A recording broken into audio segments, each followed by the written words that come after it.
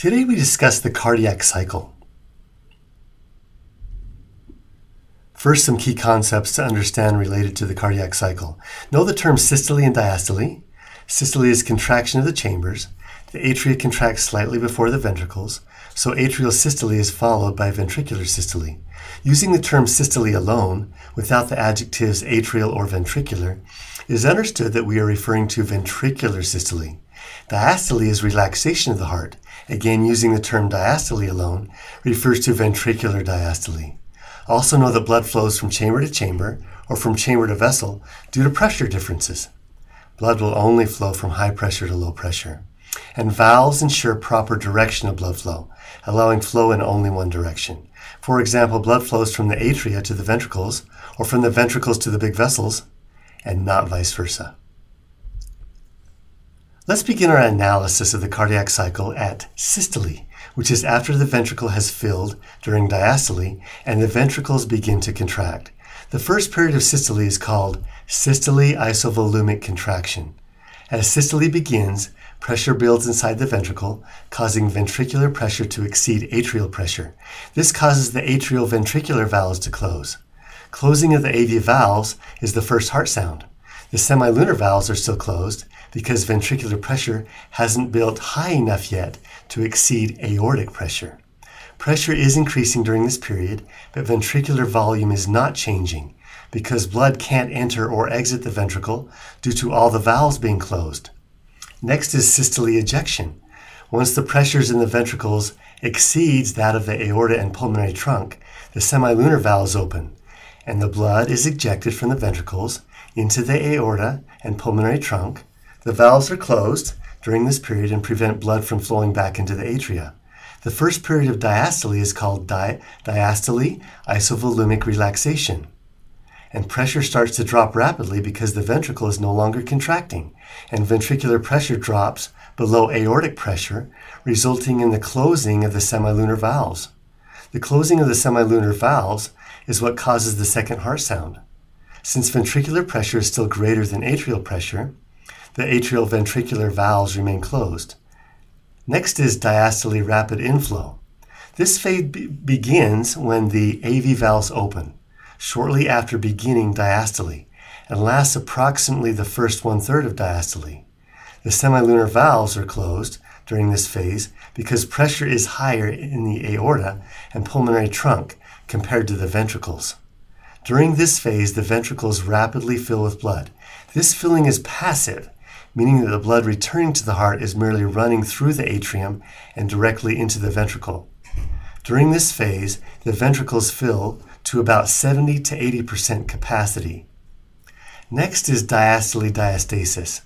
During this second one-third of diastole, there is very little change in ventricular volume, and semilunar valves are still closed, and AV valves are still open. Diastole atrial systole is the final one-third of diastole. Semilunar valves are still closed, and AV valves are still open. During this phase, the atria contract, adding the final 20 to 30% of the ventricular volume. At rest, this topping off of the ventricles is of little significance, but when we begin to exert ourselves, it becomes much more important. Now the cycle is complete and starts over again. Now for a graphical representation of pressure and volume changes that take place in the heart pumping during the cardiac cycle. Notice the labels at the top of the diagram are the 6 phases of the cardiac cycle we just discussed.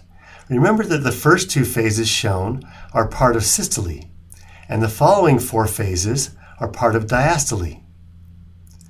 Vertical lines show when these phases begin and end. Note that diastole composes about 2/3 of the cycle and systole about 1/3. The top panel of the image shows changes in pressure, expressed as millimeters of mercury during the cycle. The 3 curves on the top of the panel show aortic pressure changes, atrial pressure changes, and ventricular pressure changes. These pressures are associated with the left side of the heart. If they were shown for the right side, the shapes of the curves would be similar, but maximum pressures would be much lower, only about 20 to 30 millimeters of mercury. The middle of the figure shows volume changes in the left ventricle.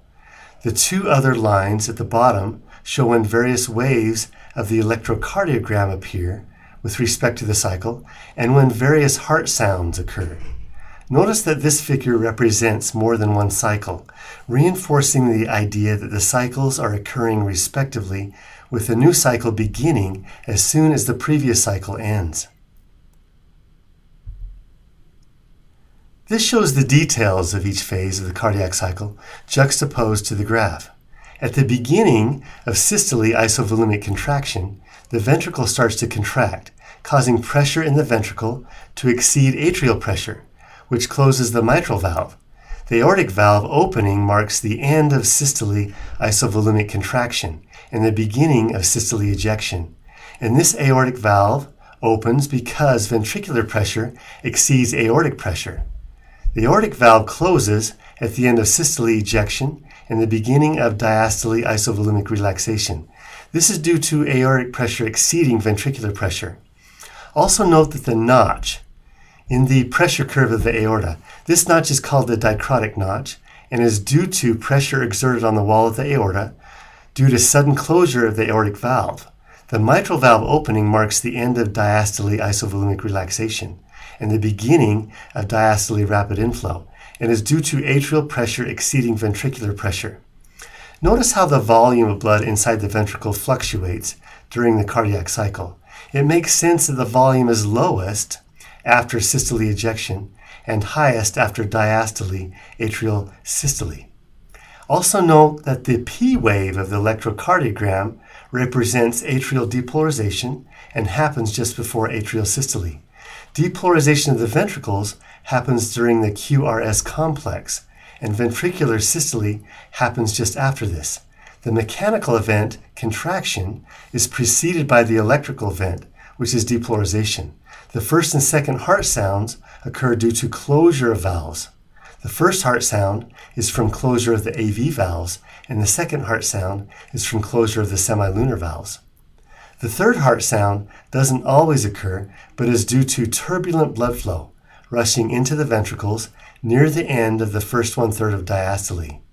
Make sure to study which valves are open at each phase of the cycle, remembering that valves open and closed based on pressure differences on each side of the valve.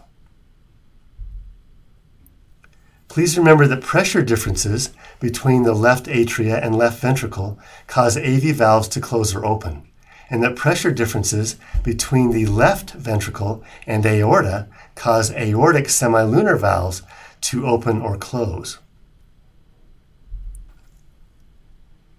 Now for review questions. Pause the video and consider your answers.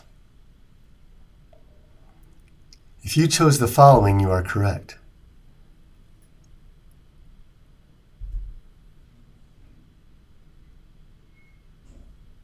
If you chose the following, you are correct.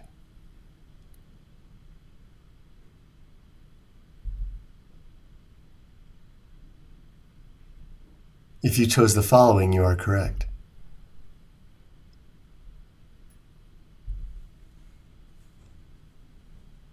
Thanks for watching.